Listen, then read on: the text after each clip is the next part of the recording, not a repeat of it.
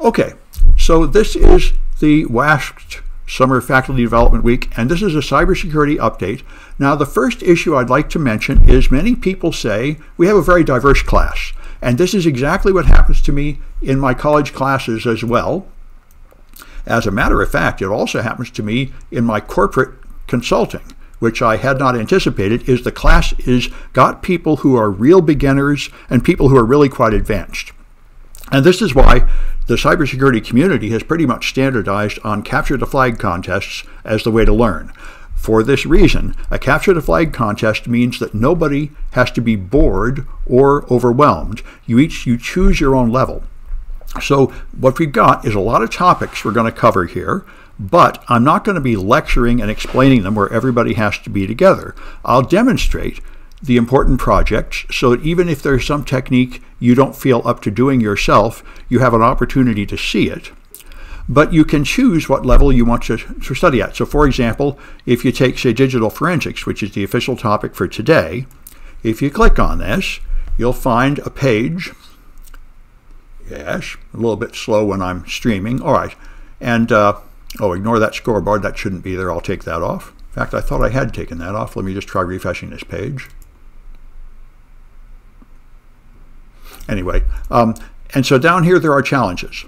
And you choose what challenges you want to solve. First you have to set up, there's binary, where you can just practice learning binary if you like. Then you have to set up a server of some kind. And then we're using autopsy because we don't have the money to pay for the more expensive tools like FTK and NCASE that are used in forensics. And you just use this product called autopsy to analyze various kinds of computer evidence. And then there are other tools down here that we talk about. So there's various projects to solve. And so if you, for example, set up a Windows server, then this one shows you how to set up a Windows server on Azure. And after you do that, then you get a flag. So at the end of the project, you'll see surrounded by a green border a command you issue, which gives you a flag, which is covered by a green box, and you submit that in a scoreboard. And the scoreboard is back on the home page. There's a place at the top to submit flags. So you go here and you choose which challenge you have solved and submit a flag, and then you get on the scoreboard after you win, so you can keep track of how people are doing. And people often find this to be fun, and the competition is interesting and such. And the point is, if you're a beginner, you just do the easier challenges in each section, or just one or two sections that are of greatest interest to you. And if you're advanced, you might skip over whole topics. Like I mentioned before, there are several people here that are actually teaching forensics, and they might skip over some or all of my forensics materials.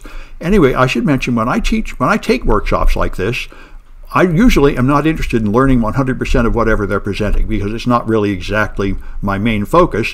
What I'm hoping is to pick 2 or 3 hands-on projects out of whatever they train me and put it in my class. And this is all intended to facilitate that process.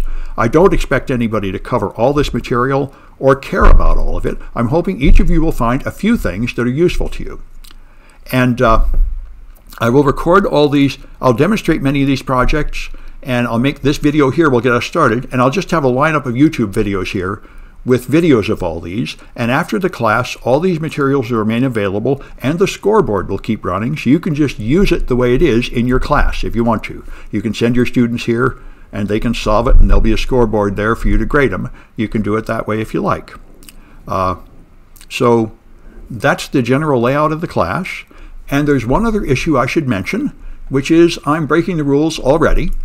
They announced the topics of this class, but about 2 months ago, machine learning hit all the press.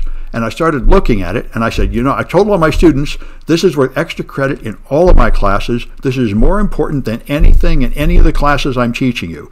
This is the next thing people are raving about, how incredibly important this is, and I agree. And I was very charmed as I started studying machine learning, which I did a little bit of it a couple of years ago and a lot more now, to discover that I did this 35 or 40 years ago in an incredibly more primitive time when it didn't accomplish much. I recognize it. And anyway, the machine learning is right here, and I think I'll probably start with that today as it's not on my official list of topics, but I think it's very important, and it's very easy. You can do a lot of this with no computer skills at all. So I'm going to do a couple demonstrations there, and then we'll carry on from that. So I'm going to stop this recording. That's the introduction.